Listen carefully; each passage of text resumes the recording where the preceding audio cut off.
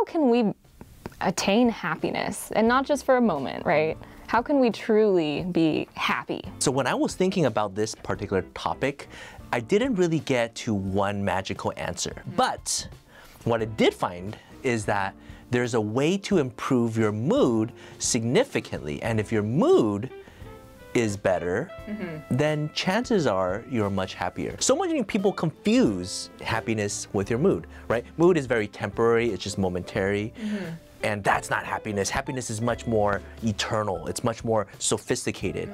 But if you can get a better mood, chances are you will be in a better position to get happy. And how do you achieve a better mood? It's so easy, right? Yeah. Sleep more, go to the restroom, and have a full stomach. That is the foundation. If I'm already grumpy, which happens, and my stomach is full, I've gone to the bathroom, I can't now just take a nap for another 8 hours.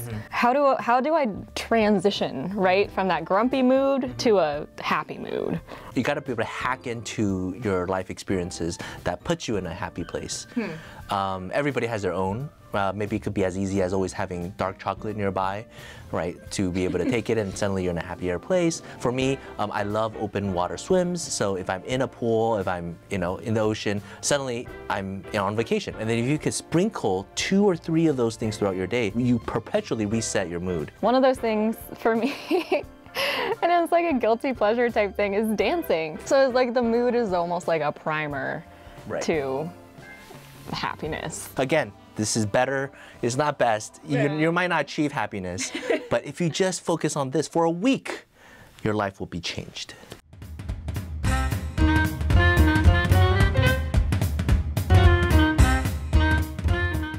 So luckily, I am the family counsel to a lot of families. And so even though I'm a very new parent, my child's only 1 year old, being able to see so many different families gave me a perspective because I get to see what they do, all the things that they plan for. And I was like, wow, that's so much work. And then having been sort of raised in 2 different cultures, in the US, in Taiwan, also lived in London and Shanghai for a while. Seeing so many different cultures do different things makes me really reflect on there's gotta be a better way to be a good parent, to be a better parent.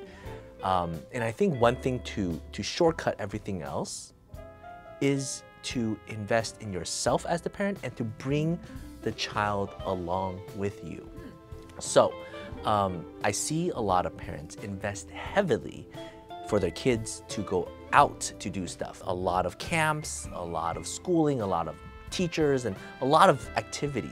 But then it makes me think, as the parent, they are pretty successful in what they do, and they have all these experience, but somehow they would sacrifice all of that and let the child be taught by somebody else. But realistically, what does the child want? The child wants to be with the parent, at least early on, right? Pre-junior high, I feel like the parents and the child has such an inclination towards the parents.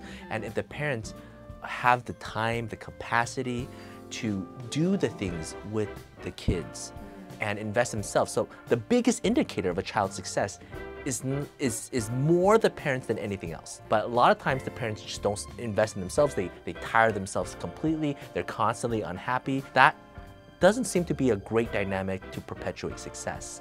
If the parent could be a little bit more relaxed, a little bit happier, and bring the child along with the happiness and the grief. Maybe the parents suffered some major loss, letting the child experience that and seeing the resilience in the parent.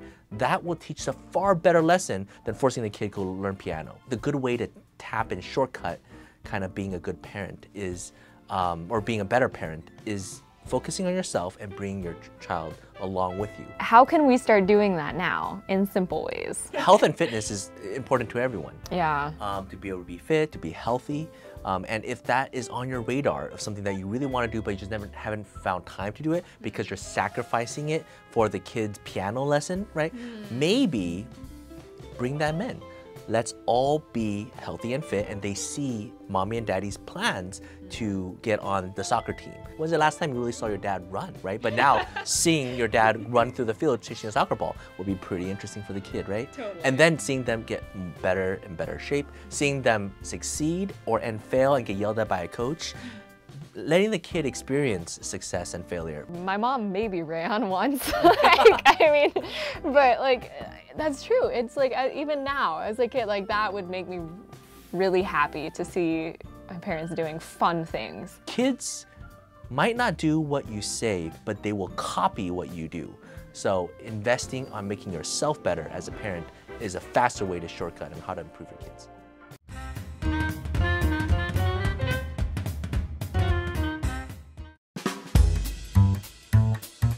I have 3 brothers.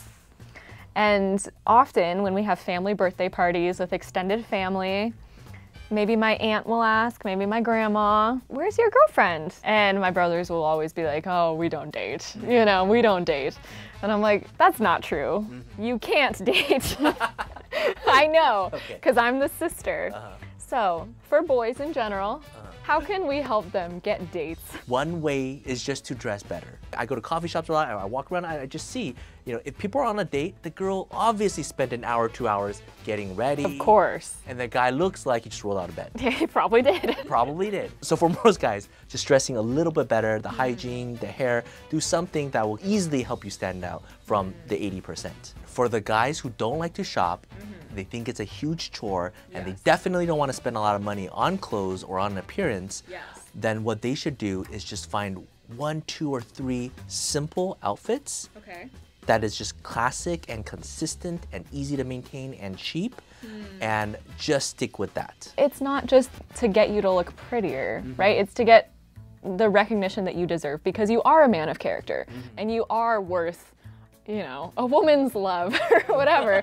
And they're gonna see that when you take care of yourself. Just go to Target and get some new clothes and immediately it'll be better. It is not really expensive. No, no, like bleach the whites, you know, make the whites white. Right, right. Or even along with that, like carriage, like your posture. So little things, right? And then you're able to increase your chances that much. So it's totally worth doing. Most guys who don't like to shop or whatever, they're wearing the same thing they're wearing in high school. It's been 20 years, but it still works, right? It doesn't smell that bad, right? Or whatever. But if you just one clean out and you just stick to, you know, walk into Target, whatever's on the mannequin, just buy that. Oh. Right? I don't even have to think, just my right size, I'm gonna buy that. And once a year, just I have this one outfit, right?